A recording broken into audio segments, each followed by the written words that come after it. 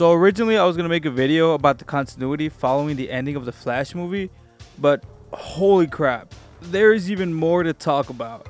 First things first, the film is financially doing dog shit numbers. Numbers that are shockingly bad, like I'm talking Black Adam numbers.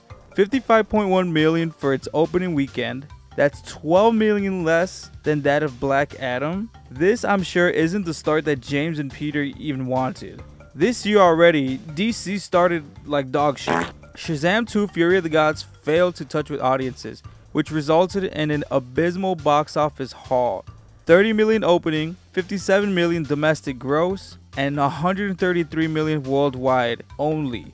Of course, this was the result of a lot of factors such as Zachary Levi's controversial comments, James Gunn's poor promotion of the film, and basically giving up on it, audiences' interest in the sequel, the uprising superhero fatigue, and just mixed reviews for a mid-ass film.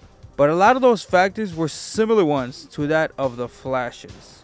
How did this film fail so hard?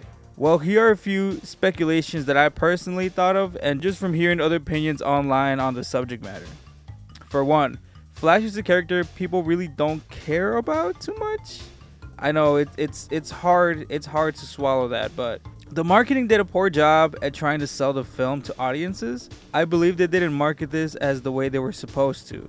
A multiversal epic that could reset the film's universe as we know it, which also includes Batman from the Tim Burton films and a female Superman. Now that sounds like some crazy shit of a film, but it wasn't marketed that way. Second, there were barely any press tours for the film. This is mainly the result of the strike in Hollywood, but neither the director, Andy Muschietti, Ben Affleck, or Michael Keaton did much of any promotion for the film. Of course, Ezra wasn't allowed to do any interviews for reasons. Bro, dude, it's a prank, bro. But man, who the fuck was vocally promoting this movie? Where was James Gunn?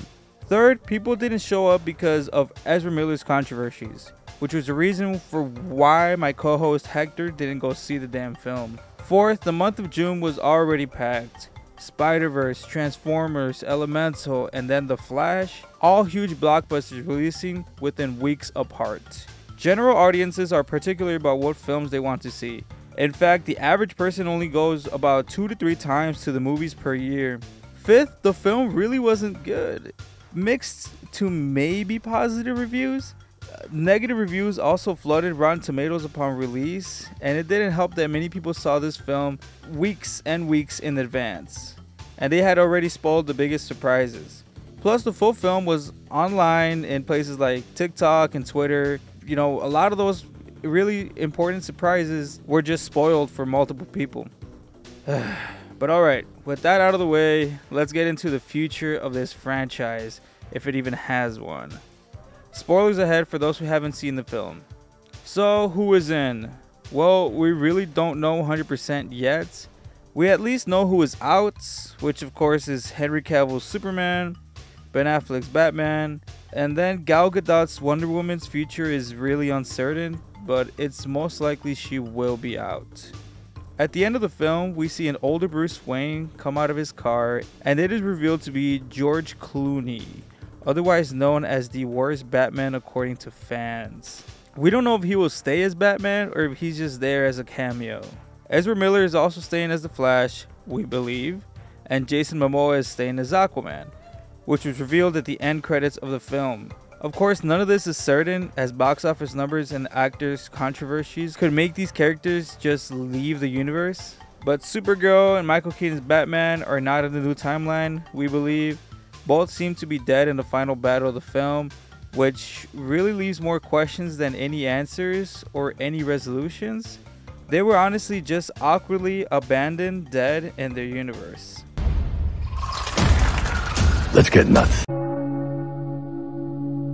So the new lineup goes as follows: Ezra Miller as the Flash, Jason Momoa as Aquaman, George Clooney as Batman, a new actor as Superman, Wonder Woman's future is uncertain, Blue Beetle is introduced as the first new DCU character, and of course all of James Gunn's friends are set to return.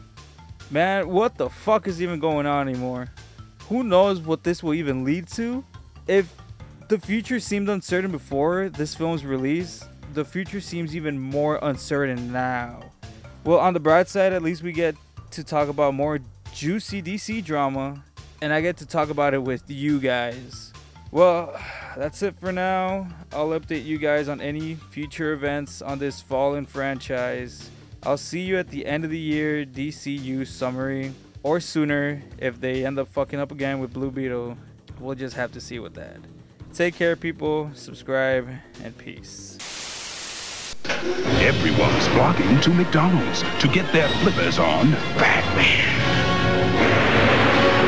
Now, Batman Returns is on a dramatic series of collector cups with flying frisbee bat disc lids straight from the movie. Good. You can get your flippers on a large drink in one of 6 32-ounce collector cups at a special price when you buy any extra value meal, because what you want is what you get at McDonald's today.